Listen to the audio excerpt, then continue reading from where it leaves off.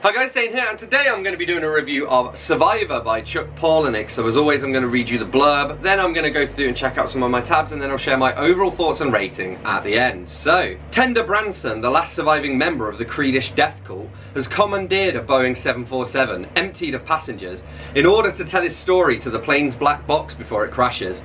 Brought up by the repressive cult and, like all Creedish younger sons, hired out as a domestic servant, Tender finds himself suddenly famous when his fellow cult members all commit suicide. As media messiah, he ascends to the very top of the freak show heap before finally and apocalyptically spiralling out of control.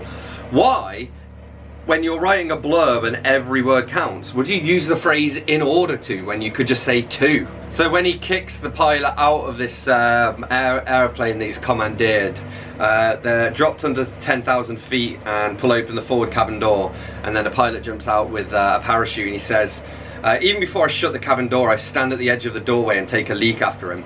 Nothing in my life has ever felt that good.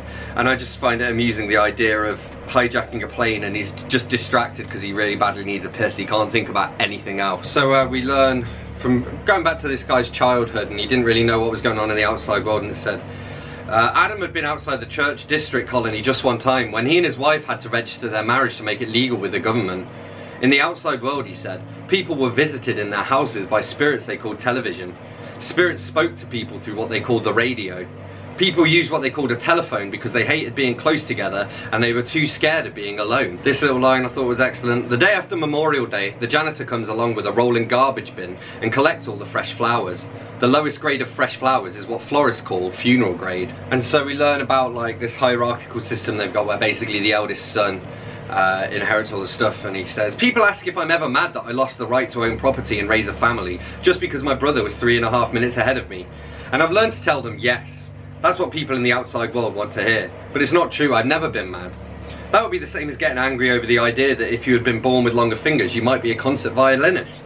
It's the same as wishing that your parents had been taller, thinner, stronger, happy.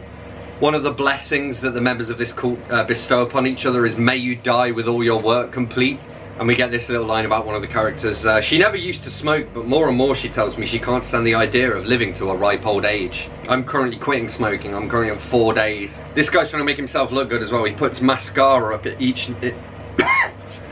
This guy's trying to make himself look good, and he says, I scuff the shine off my shoes. At the makeup mirror of the woman I work for, I put a mascara up inside each nostril until my nose hair looks thick and full. Then I catch a bus.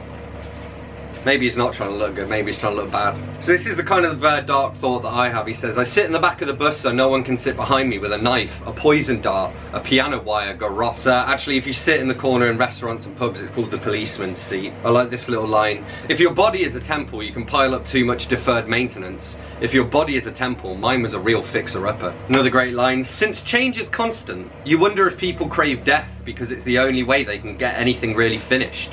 And there's this company that makes its living like copywriting names for potential products that don't exist yet, so that the companies have to then buy the names from them, which is very similar to patent trolling. So he says, we have names copyrighted for cars that haven't been designed, software that's never been written, miracle dream cures for epidemics still on the horizon, every product we can anticipate. Here he says, imagine how you'd feel if your whole life turned into a job you couldn't stand.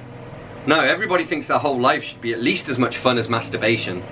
If only. Another great line, amphetamines are the most American drug. You get so much done, you look terrific, and your middle name is accomplishment. And I like this little bit as well. It talks about organised religious services, I guess. We were smoking cigarettes, I remember. Down on stage, some local preacher was doing his opening act. Part of his warm-up was to get the audience hyperventilated. Loud singing does the job, or chanting. According to the agent, when people shout this way or sing Amazing Grace at the top of their lungs, they breathe too much.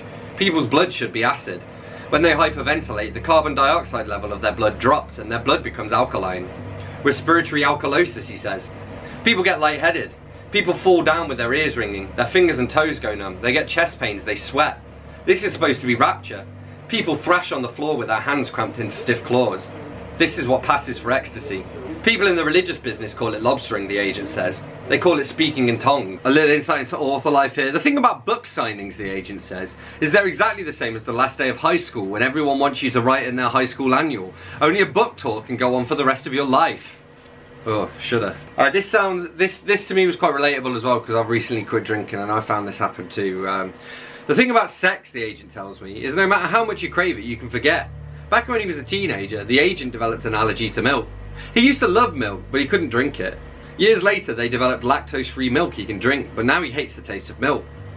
When he quit drinking alcohol because of a kidney problem, he thought he'd go crazy. Now he never thinks about having a drink. And then we get this bit, she tells me Trevor killed himself because his life had no more surprises, no more adventure. He was terminally ill. He was dying of boredom. The only mystery left was death. And I actually have a short story called The Hanging Man about a guy who basically kills himself because death he sees it as the next great adventure. Quite an old one. But yeah, overall, as you can tell, I did enjoy this. I just enjoy Palahniuk's writing in general because it's very playful and very weird. And this was a pretty good sort of example of his stuff. I'd give it probably a 4.5 out of 5. The stuff on the plane doesn't really take up too much of it, so mostly it's just looking at his past. So this is more for one if you're interested in the cult angle as opposed to him flying a plane until he runs out of fuel angle. But yeah, I would enjoy it, especially if you've read Palahniuk before and enjoyed his stuff. So there we have it, that's what I made of Survivor by Chuck Palahniuk. As always, don't forget to let me know in the comments if you read this book and if so what you thought of it. Hit that like button if you've enjoyed this video, hit that subscribe button for more, and I will see you soon for another bookish video. Thanks a lot, bye bye.